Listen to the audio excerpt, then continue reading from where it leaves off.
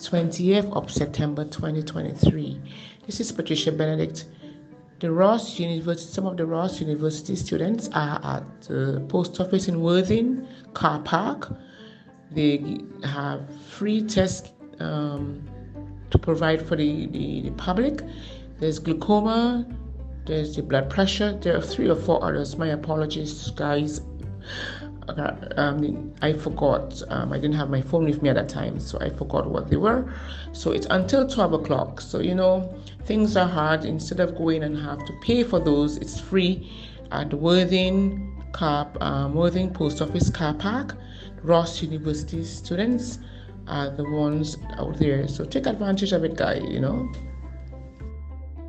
Help me spread the word about Naked Departure via social media. Subscribe and share to show support and love for our channels.